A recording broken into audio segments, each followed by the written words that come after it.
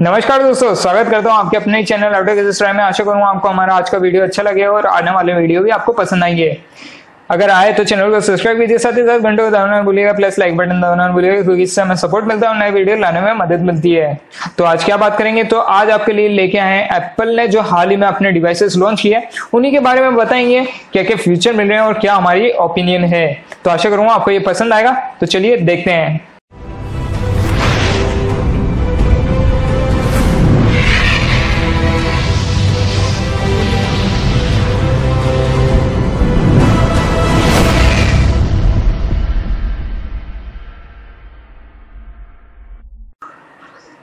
तो दोस्तों finally Apple ने लॉन्च कर दिया उनकी वॉच सीरीज 4 और 3 आईफोन।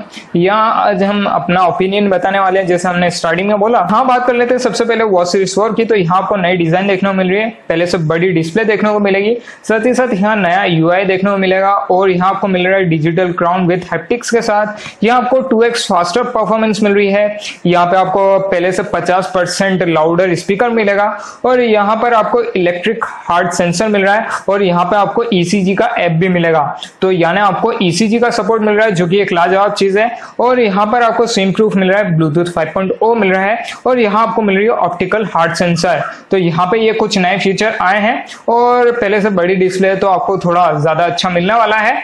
और यहाँ बात करें कौन कौन से वेरिएंट में आप खरीद सकते हैं, तो यहाँ आपको एल्यूमिनियम और स्टेनलेस स्टील वाला वेरिएंट मिलेगा। यहाँ बात करें कलर की, तो एल्यूमिनियम में आपको स्पेस ग्रे, सिल्वर और यहाँ ब्लैक देखने को मिलेगा। वहीं बात करें स्टेनलेस स्टील की, तो वहां आपको मिलेगा गोल्ड, पॉलिश ब्लैक और यहाँ पे स्पेस ब्लैक कलर आपको देखने को मिलेगा। बात करें प्राइसिंग की, तो यहाँ जीपीएस वेरिएंट के लिए आपको पे करने होंगे $399 और वहीं सेल्यूलर वेरिएंट के लिए आपको $499 पे करने होंगे, जो कि बहुत ज्यादा है। और यहाँ पर बात करें प्री ऑर्डर की, तो ये 14 सितंबर यानी कल से स्टार्ट हो जाएगा और 21 तारीख से बोल रहे हैं कि अवेलेबिलिटी भी हो जाएगी। तो यहाँ पर कुछ ही चीजें इंप्रूवमेंट हुई है, थोड़ी बड़ी डिस्प्ले मिल रही है, ईसीजी वाला हमारे को ऑप्शन अच्छा लगा है और नई यूआई मिल रही है जो कि बोल रहे हैं कि बहुत अच्छी है। तो ओवरऑल यहाँ पहले से तो वॉच सीरीज 4 बेहतर हुई है, परंतु प्राइसिंग जो है वो तो भैया रहने दीजिए। अब बात करें यहाँ पर आईफोन XR की, तो XR मिक्स वेरिएंट मिक्स है डिवाइस। क्यों? यहाँ पे आपको X वाली आगे की डिस्प्ले मिल रही है और 8+ की आपको पीछे की बैक पैनल मिल रहा है। तो यहाँ मिक्स डिजाइन दी गई है और यहाँ पे आप जैसे अपनी स्क्रीन पे देख सकते हैं, ये कुछ खतरनाक कलर में आपको ये देखने को मिलेगा, यानी एकदम ब्राइट कलर में आपको देखने को मिल रहे हैं। और ये भी बताइएगा आपको इनमें से कौन सा कलर अच्छा लगा अगर आप परचेस करना चाहते हैं तो यहाँ बात करें इसके फीचर की, तो यहाँ आपको 64GB, 128GB और 256GB की वेरिएंट में देखने को मिलेगा। यहाँ बात करें रैम की, तो यहाँ भी खुलासा नहीं हुआ, पर बोला जा रहा है 3GB की रैम आपको मिलेगी। यहाँ बात करें आपको डिस्प्ले की, तो जो पहले ही बता चुके हैं 6.1 इंच की आपको यहाँ रेटिना डिस्प्ले मिलने वाली है, एचडी डिस्प्ले है। जी हाँ, मतलब एचडी डिस्प्ले। और यहाँ पर बात करें और क्या चीज मिल रहा है, तो IP67 का आपको वाटरप्रूफ और वो सारी चीजें मिल रही है। यहाँ एक चीज अच्छी लगी है कि A12 का आपको बायो चिप मिल रहा है। तो ये बायोनिक चिप बहुत अच्छा और ये पहले से बेहतर भी है। यहाँ आपको 12 मेगापिक्सल का सिंगल कैमरा मिल रहा है f1.8 अपर्चर के साथ। और वहीं फ्रंट में बात करें तो यहाँ पर आपको मिल रहा है 7 मेगापिक्सल का कैमरा, जो हम आईफोन X में पहले ही देख चुके हैं। तो यहाँ पर कोई फ्रंट में ऐसा इंप्रूवमेंट नहीं हुआ है। वहीं बात करें इसकी फेस आईडी की, तो फेस आईडी बोली जा रही है कि आपको पहले से बेहतर और अच्छी देखने को मिलेगी। बात करें और चीजों की, तो यहाँ आपको NFC मिल रहा है, ब्लूटूथ 5.0 मिल रहा है, LTE एडवांस मिल रहा है। यहाँ आपको जो बैटरी लाइफ है वो 1.5 घंटे ज्यादा बताई जा रही है 8+ से, तो यहाँ आपको ज्यादा अच्छी बैटरी लाइफ देखने को मिलेगी। तो ओवरऑल आईफोन XR में ऐसा कोई खास इंप्रूवमेंट हमारे को दिखा नहीं है। और यहाँ ये प्राइसिंग बोली जा रही है कि 76,000 में रहने वाली है और ये बोला जा रहा है कि अब तक का मोस्ट अफोर्डेबल आईफोन है एप्पल की तरफ से। तो पता नहीं, मेरे लिए तो नहीं है, परंतु हाँ अगर पिछले मोबाइल से देखा जाए तो ये वाला वेरिएंट सस्ता है। बात करें अब आईफोन XS और XS Max की, जो कि हायर वेरिएंट्स है, और यहाँ पर आपको ये मिलेंगे 64GB, 256GB और 512GB वेरिएंट के अंदर दोनों ही। यहाँ पे कलर की बात करें तो आप देख सकते हैं यहाँ आपको मिल रहा है गोल्ड कलर, जैसा आप देख सकते हैं दोनों में आपको सेम कलर चॉइस मिलेगी। यहाँ बात करें आपको क्या स्क्रीन रेजोल्यूशन मिल रहा है, तो आप सभी जानते हैं कि यहाँ पहले ही लीक हो चुके थे। तो यहाँ आपको मिल रही है 5.8 इंच की सुपर रेटिना एचडी डिस्प्ले, और वहां पे आपको मिल रही है 6.5 इंच की सुपर रेटिना एचडी डिस्प्ले।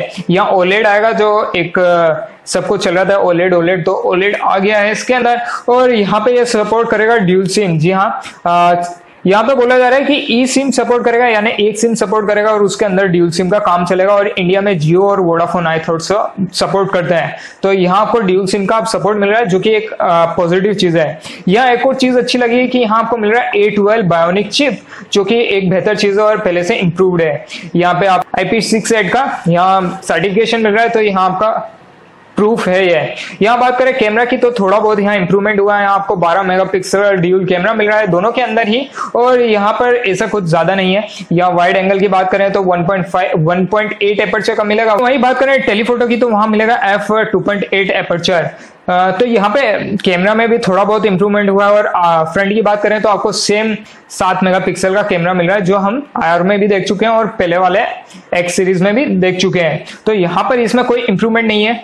यहाँ पे बात करें बैटरी लाइफ की, तो यहाँ बोला जा रहा है कि आपको 30 मिनट ज्यादा मिलेगी S में। वही S Max के अंदर आपको मिलेगी 1.5 घंटे की ज्यादा बैटरी लाइफ, अगर कंपेयर किया जाए iPhone X से।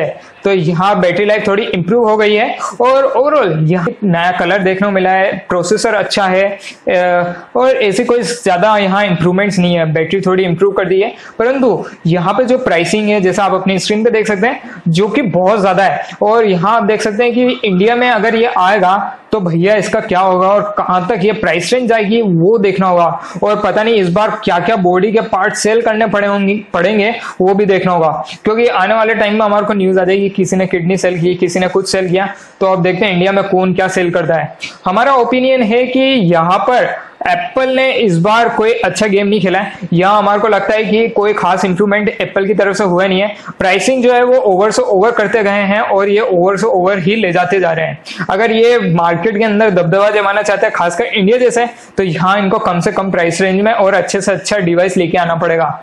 तो यहाँ पर ठीक ठाक है, अब क्या कह सकते हैं। अब एप्पल है और आपको अगर परचेस करना है तो आप कर सकते हैं, और अगर हमारे से कोई पूछेगा तो हम मना ही करेंगे, क्योंकि इतना पैसा लगाने का मतलब नहीं है एक iPhone XS, S Max और XR पे।